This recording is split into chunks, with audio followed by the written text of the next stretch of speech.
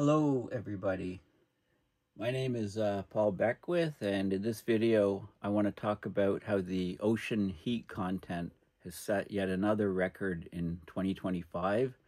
There was just a research paper released by Springer Nature, a peer-reviewed paper, and it involved 3 huge data sets from 3 independent groups, and it found yet more records being set for ocean heat content. Now, I'd have Newton in this video, but he's kind of sleeping, dozing at my feet, and I know what he wants. He wants a WALK. I don't dare say that word because he'll be jumping up and grabbing on my arm and so on. Okay, so what's going on with the oceans and ocean heat content? Okay, so this is the, you can download the PDF of the peer-reviewed paper, and it's right here. So it's in Advances in Atmospheric Sciences 2026, quite an extensive author list from key groups in China, the US, and Europe. And what did they find out? Well, in 2025, global ocean warming continued unabated. Of course, it's responding to the increased greenhouse gas concentrations, trapping more and more heat, and also the reduction recently in sulfate aerosols, both over the oceans with cleaner shipping fuels, but also the reduction of aerosols in the air over the land from cleaning up of industrial processes. So we're seeing long-term accumulation of heat in the ocean system, and that's a good sort of metric or barometer of the overall climate system, because the heat capacity of the ocean of water is much, much higher than that of air, and there's an enormous volume of water in the ocean. So it takes a lot of energy to heat the ocean, and we did have a La Niña during 2025, but still we nearly set a new record. It was like 3rd, I believe, overall, or tied for 2nd. So the global upper 2,000 meters of ocean heat content, it increased by about 23 plus or minus 8 zetajoules, and I'll talk about what zetajoules is relative to 2024. So a big jump, and there's 3 different groups: IAP, one called CIGAR, and Copernicus. So US one, European one, and Chinese one. About 33% of the global ocean ranked among its historical top 3 warmest years. That's from 1958 to 2025, when we have good data. About 57% fell within the top 5, including the tropical and South Atlantic Ocean, the Mediterranean Sea, North Indian Ocean, and Southern Oceans. So we're getting broad ocean warming across basins. So if you want to put it in terms of a watts per square meter number, from 0 to 2,000 meter, ocean heat content increased 0.14 watts per square meter. That's every decade. That was between 1960 and 2025, and that jumped up to 0.32. So compare 0.32 to 0.14 just in the last 2 decades. It jumped up much, much higher. And that's consistent with Earth Energy Imbalance measurements. So more energy coming into the system, less going out, and I've talked about the reasons for that.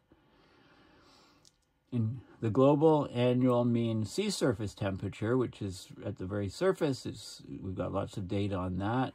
It was about 0.5 degrees Celsius above the 1981 to 2010 baseline in 2025.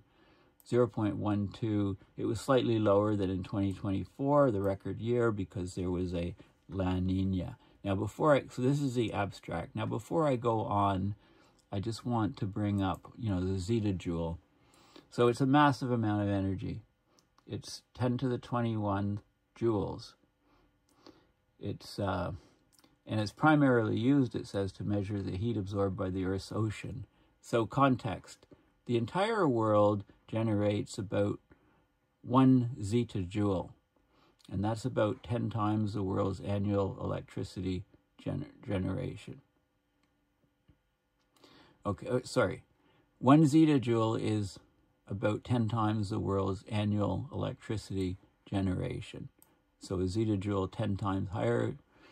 So it's a massive amount of energy we're talking about. Nuclear bombs, the amount of heat the oceans absorb annually is equivalent to several Hiroshima-sized atomic bombs exploding every second of every day. The oceans have absorbed over 90% of the excess atmospheric heat, and yeah, so it's just a huge amount of energy. So okay, I'm not going to go through the text. There's lots of details about the different groups and so on. Let's just scroll down to the results. So this is global ocean heat content in the upper 2,000 meters by the IAP. Most of this work is from the Chinese group, and you can see, there's fluctuation here from 1958 on, but then it's been a steady rise, and it looks like it's even accelerating now. And the baseline, the zero, is 1981 to 2010 mean, so you can see what's happening here. And this is the European group, Copernicus group, and then the another group. Well, this is the CIGAR group, but Copernicus is here. This is Copernicus and the EU, European Union. Okay, so it's a massive increase, and you can see, this is the overall number, so highest ever. The change was also very significant, but there was warmer ocean in a previous year because the El Nino tapered this one off.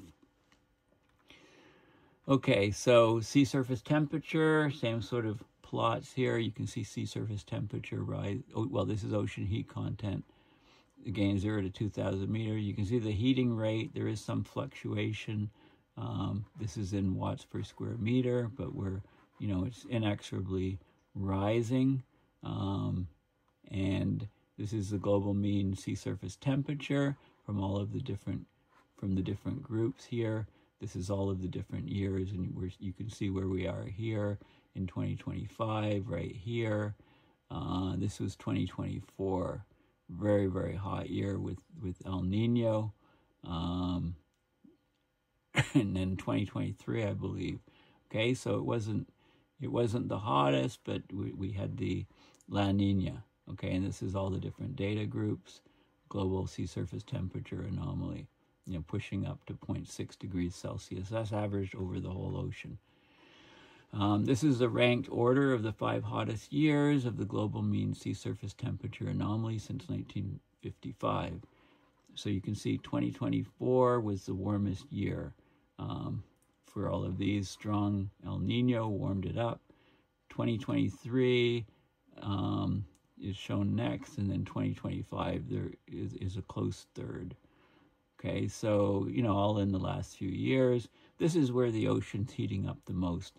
2025 ocean heat content, 0 to 2,000 meters. You got to multiply it. Remember, a meter is 3.3 feet. So this is 6,600 feet if you want to convert it. It's over, it's 2 kilometers. It's over a mile deep. And you can see the areas in the Pacific that have really heated, and then up here in the Atlantic, North Atlantic, and then also in this band, about 40 degrees south latitude. Tremendous heating in those regions. A little bit of cooling here. This is reflective of the La Niña, part of the ENSO oscillations. The most cooling is done, interestingly, in this area. And yeah, it's just these areas are like so there is structure, and notice that the poles are warming faster than close to the equator, right? And I've talked about polar temperature amplification. You can look at the different basins. So the Atlantic Ocean, this is down depth, and this is latitude. Okay,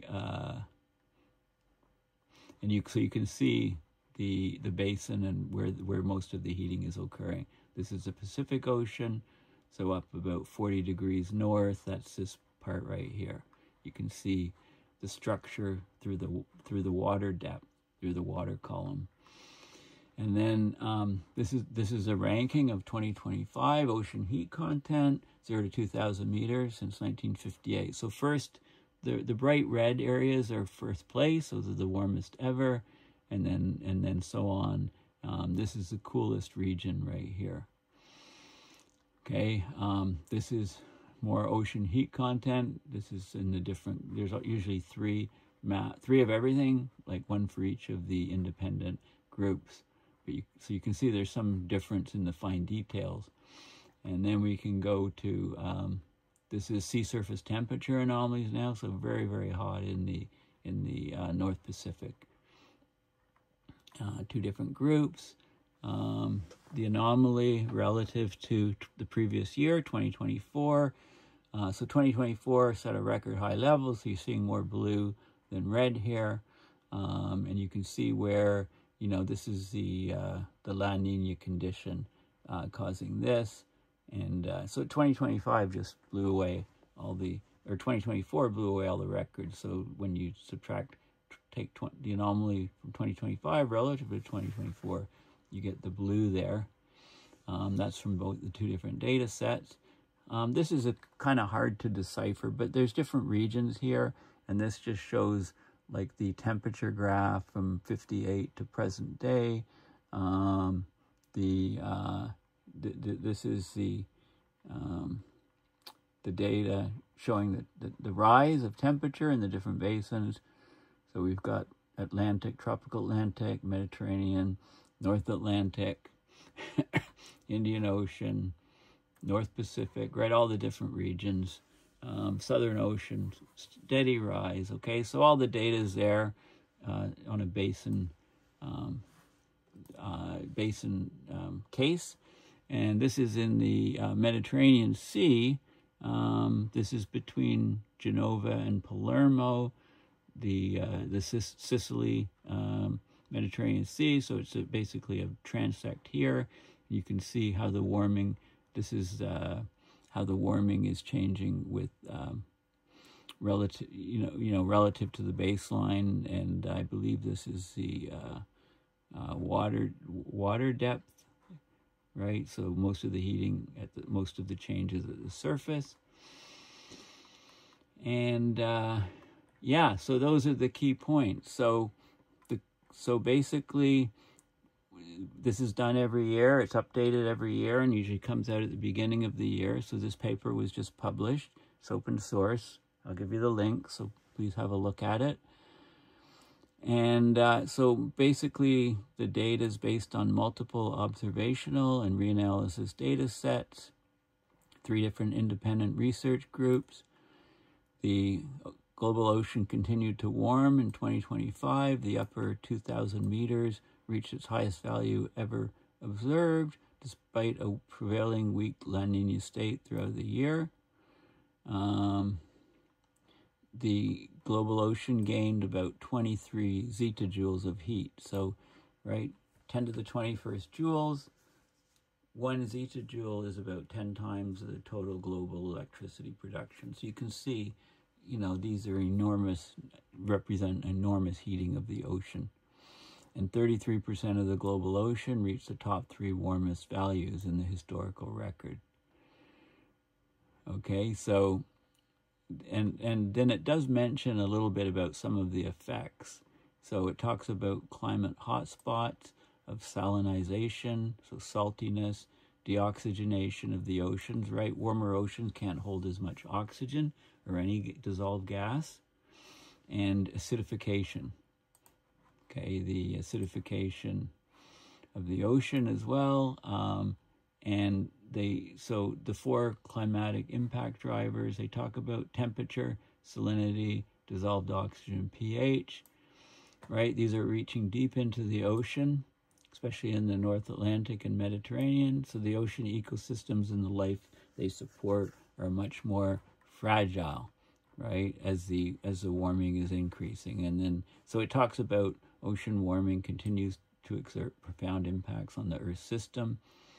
The rising ocean heat content remains a fundamental contributor to global sea level rise, because as you heat up the water, it thermally expands, and then it goes, so it rises on all coastlines. It needs to occupy more volume because of the thermal expansion. It reinforces marine heat waves and intensifies extreme weather events, right? Because warmer ocean means there's more evaporation, there's more convective uplift, there's more atmospheric turmoil, and a lot more water vapor up in the atmosphere, which when it condenses causes these massive storms. So this is a very, very important study, and it just shows that the oceans continue to rapidly increase. Anyway, thank you for listening and watching my video. Please share, and please consider donating at PayPal to support my research and videos. And there's also a GoFundMe site here to raise a bit of funds to continue on my work. So thanks again, and bye for now.